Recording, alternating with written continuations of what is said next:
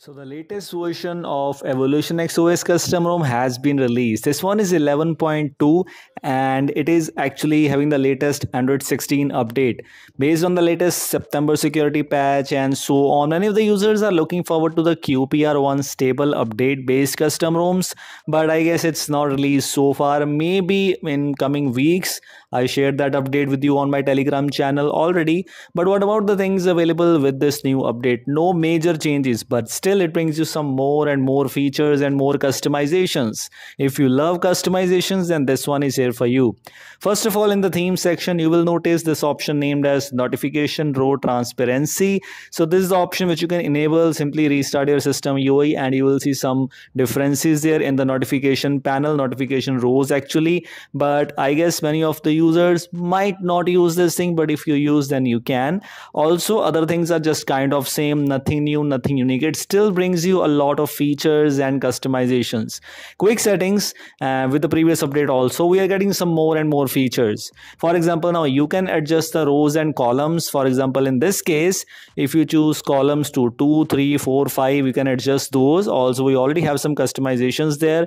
But if you choose the rows, I'll personally love to customize the rows here. By default, we have 4 rows available, but in this case I'm going to choose 5, so that's actually so good. So yes, that's why I'm just using this on my device.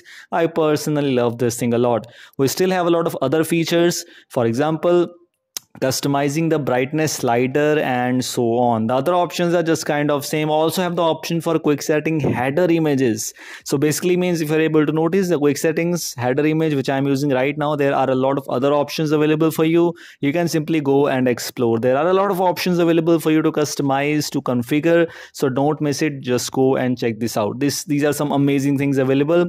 Also with this new update, I'm not so sure, but I just found that we have the swipe 3 fingers gestures section, basically gesture actions, and also the new UI, the new preview UI. As you can see the screenshot there, we have the new swipe for screenshot and so on. It's kind of similar to Nothing OS, not so sure, but it's there, so definitely just wanted to let you know. Other than else, for example, the default launcher, as expectedly, it's Pixel launcher pre-installed. You can change it to any other launcher in case you want to, but the Pixel launcher by default is not a bad deal. You can use some other launchers from Google Play Store in case you want to. What about circle to search? As expectedly, it's working fine without any issues. You do not even have to update the Google app from your device if you want to use this thing on a device, but it's completely fine. Everything else is just similar. We have all the previous things available. For example, BCR, named as basic call recorder, because by default it has Google dialer, so we have that announcement available. We have that, that beep option still available there, so you can use basic call recorder in case you want to. What about some other things? For example, display integrity API checker. In this case, by default, definitely we are not getting the basic and device. We are only getting basic, but with the help of a key box, you'll be able to spoof the bootloader. Spoofing bootloader, as you can see, bootloader is locked. Also, we have basic and device integrity passing, but not strong, because it's been some time we are not getting strong integrity key box. At least I am not getting, but it's completely fine. If you only need basic or device, then you can find out the key box. If you actually want strong integrity, then I made a video recently on how you can get that with the help of some of the modules, so you can go and explore that. Other than else, other spoofing options are just working fine. We have pixel props, we have Google app spoofing, Play Store spoofing, and some security bypass features also present in this case, like hiding the screen capture status, application downgrade, ignore Windows secure flags, and so on. Some status bar tweaks already there. For example, privacy indicators, some options for Wi-Fi icons, and so on. So yes, a lot of features, a lot of customizations there, which you can simply go and explore. Some battery style related options are also there. Status bar action chip is actually so good, so outstanding. And other than else, what about other things?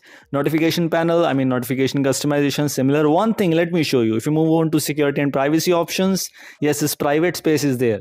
I found in my previous video where I shared that 11.1 version, yes, private space was not there, but no issues in this case. Private space is included and you can definitely use this thing in case you want to. Everything else is just similar.